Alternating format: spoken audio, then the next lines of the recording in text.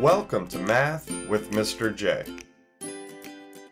In this video, I'm going to cover how to solve one-step addition inequalities and one-step subtraction inequalities. We'll start with addition and then move on to subtraction. Now, when we solve inequalities, we want to isolate the variable, get it by itself on one side of the inequality. We do that by using inverse operations, opposite operations. Basically, we use an inverse operation to undo another operation, and this will isolate the variable. So this is just like when we solve equations. Let's jump into number 1, where we have w plus 7 is greater than or equal to 15. So we need to solve this. We need to isolate that variable of w. Now we are adding 7 to w, so we need the inverse operation of addition. The inverse operation of addition is subtraction. So let's subtract 7 from the left side of the inequality. Whatever we do to one side of an inequality, we must do to the other in order to keep it balanced. So subtract 7 from the right side as well. Now, as far as the left side, these 7s cancel each other out. W is now isolated, so we have w is greater than or equal to, and then on the right side, 15 minus 7 gives us 8. So we have w is greater than or equal to 8. So any value greater than or equal to 8 is a solution of this inequality. It makes it true. And let's check a solution to make sure we are correct here. Now, we can't check every value greater than or equal to 8. That would be impossible. We have an infinite amount of possibilities as far as solutions, values that make this inequality true. So what we can do, we can check one value or more if we would like to see if this works. Let's use 10. 10 is greater than or equal to 8. So let's plug in 10 for w. So we have 10 plus 7 is greater than or equal to 15. 10 plus 7 gives us 17.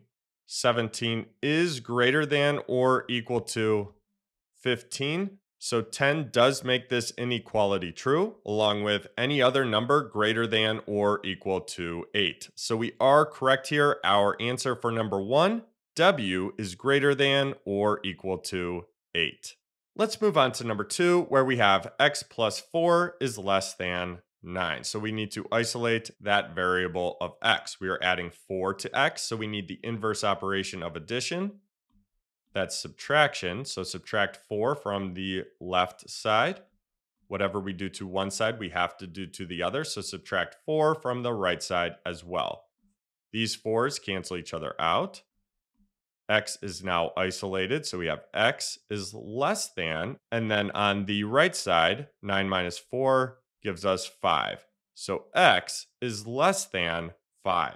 So any value less than 5 is a solution of this inequality. It makes it true. Let's check one so we can pick any number less than 5. Let's use 3. So plug in 3 for x here. So we have 3 plus 4 is less than 9. 3 plus 4 gives us 7. 7 is less than 9, so we are correct here. Our answer for number 2, x is less than 5. So any value less than 5 will work for this inequality, will make this inequality true. So there's how to solve one-step addition inequalities. Let's move on to subtraction.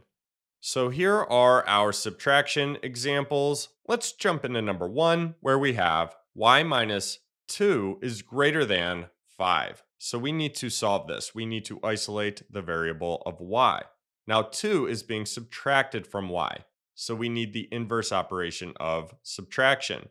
The inverse operation of subtraction is addition. So add 2 to the left side of the inequality. Whatever we do to one side of an inequality, we must do to the other in order to keep it balanced. So add 2 to the right side as well. Now, as far as the left side, these 2's cancel each other out. So y is now isolated. We have y is greater than, and then on the right side, 5 plus 2 gives us 7.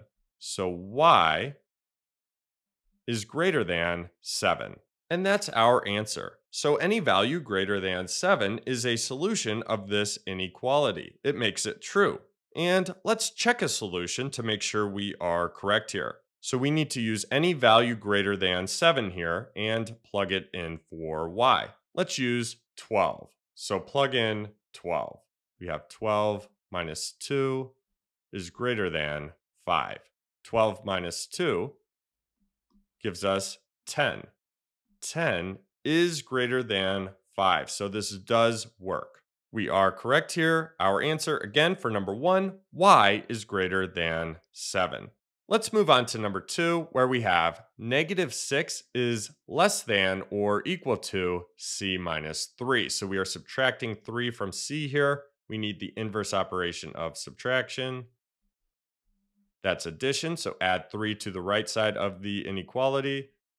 That means we need to add 3 to the left side as well. Now, as far as the right side, these 3's cancel each other out.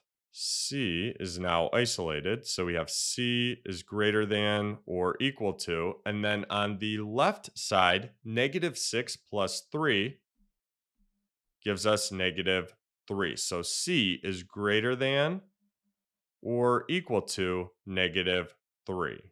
Now, one thing we can do here is rewrite the inequality with the variable coming first. It can make it easier to work with inequalities, so keep this in mind. And all we need to do is flip it. So we need our variable c, and then our symbol we need to make sure is going the correct way. So it's opening up towards c. We need c to be greater than or equal to -3. So again, we can rewrite this with the variable coming first if we prefer. Now let's check a solution. So we need any value greater than or equal to -3. Let's try 4. So we will plug in 4 for c. So we have 4 minus 3.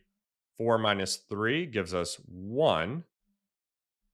And -6 is less than or equal to 1, so that does work. Our answer for number 2, c is greater than or equal to -3. So c can be any value greater than or equal to -3. So there you have it. There's how to solve one-step addition and subtraction inequalities.